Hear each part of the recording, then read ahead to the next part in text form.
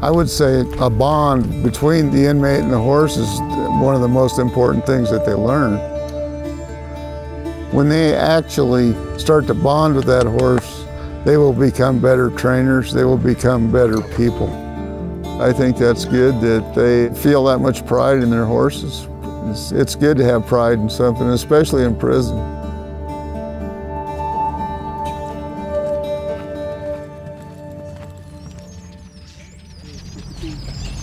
They go right up behind his ears a little bit with that rope. Now, when that gets up there, he may jump. So, okay. Doing pretty good. My name's Hank Curry. I'm the head horse trainer here at the Northern Nevada Correctional Center. I've been here 15 years now, and I'm in charge of about 20 to 25 inmates. We're taking a completely wild horse and trying to domesticate them, get them where they're a gentle, usable horse. The inmates put in applications to come to work out here. According to their behavior in prison, we review all of that and try to decide whether or not they could possibly become horse trainers. To start out with, we take a totally wild horse, and I have my guys actually put them in a round corral.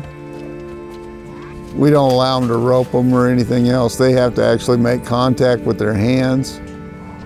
Most of the inmates have maybe ridden a horse once or twice in their life. So it takes a lot of guts and it takes a lot of determination. This guy right here didn't want nothing to do with me, and now he's, my little buddy, and he follows me everywhere I go. It's just a moment where you bond, and you become, like best friends. This guy only did it within the last few weeks.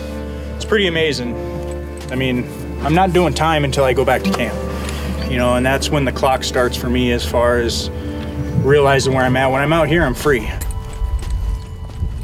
In the last few years, we've developed a lot of horses that have been used by the fish and game wardens, the Forestry Service, the Sheriff's Department actually has a mounted group, and those were horses trained by this program. I think that, this job is kind of inspirational. It's not like regular prison where everybody's running around being foul-mouthed, being a tough guy and everything else. It doesn't work out here.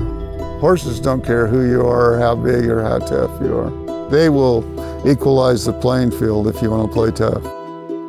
I see a great deal of change in all these guys. They seem to mature. They're functioning, they know how to work, they know how to hold a job. So often it's changed their lives.